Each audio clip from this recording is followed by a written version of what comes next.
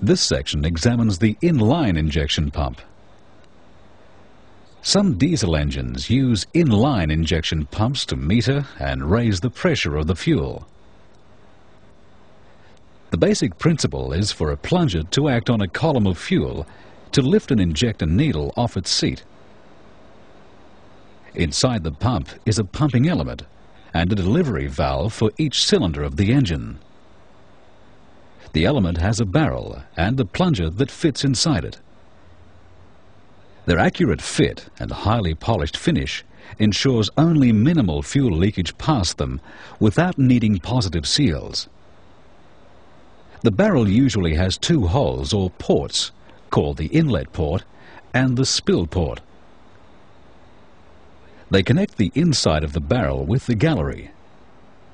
The gallery contains filtered fuel from the low pressure system. At the top of the barrel is a delivery valve holder, and the pipe to carry fuel to each cylinder. The upper end of the plunger has a vertical groove extending from its top to an annular groove. The top edge of this annular groove is cut in a helix, also called the control edge. Some pumps have a helix cut on top of the plunger. A camshaft, cam follower and spring move the plunger in a reciprocating motion. When the plunger is below the ports, fuel from the gallery enters the barrel above the plunger. This ensures the barrel is full of fuel. As the camshaft rotates, the plunger is pushed past the ports.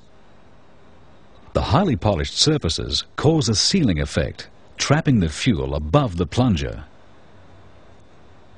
Moving the plunger further raises the pressure of the fuel. This forces the fuel out past the delivery valve along the fuel line to the injector. Fuel flows to the injector until the control edge uncovers the spill port. The pressurized fuel above the plunger then moves down the vertical groove to the annular groove and into the spill port.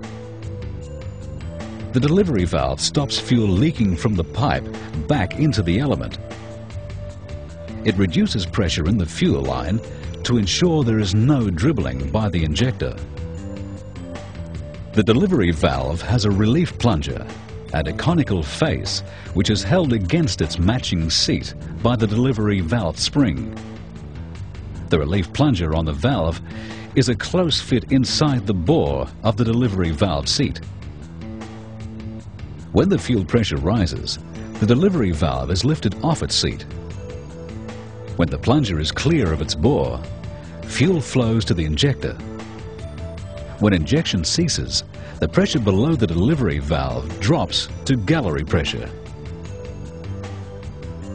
Fuel pressure above the delivery valve forces the valve towards its seat.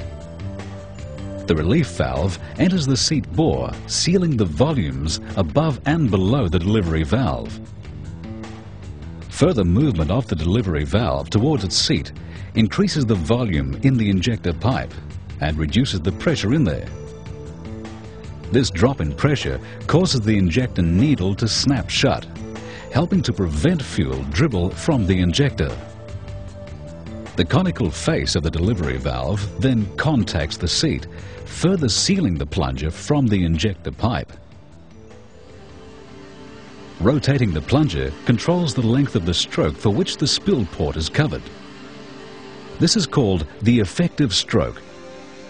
It influences how much fuel is delivered to the injector. A short effective stroke means a small amount of fuel is injected.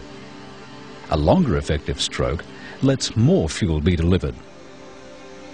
To stop the engine, the vertical groove on the plunger is aligned with the spill port, which stops pressure in the barrel rising. The plunger is rotated by a control sleeve, a rack and a pinion.